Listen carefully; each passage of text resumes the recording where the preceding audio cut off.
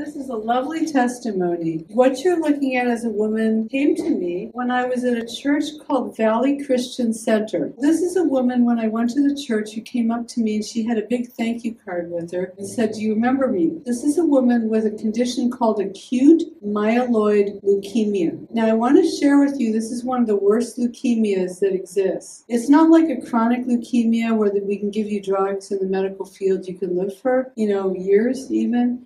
Her kind of leukemia, you live months. It's a death sentence. You're given acute myeloid leukemia. You have months to live. Chemos and things don't work, and then you're gone. So I had prayed over her, and God put her into a remission and healed her, and she's in great shape. You can look at her. There's no sad face. It's a beautiful picture. She's really joyful and happy. Look, I was really happy. She gave me a beautiful thank you card, and she's doing absolutely great. It's like God just disappeared this thing. And it's a horrible cancer. It's not like chronic lymphocytic or any of that. It's acute myeloid is really nasty, and it affects lots of parts of your body. So I was really happy. And then a funny thing was, we were back in Pleasanton, Dublin a couple weeks later, just like a week or so ago. I was at a church called Resurrection Lutheran Church, which is interesting because the Lutherans don't believe in miracles.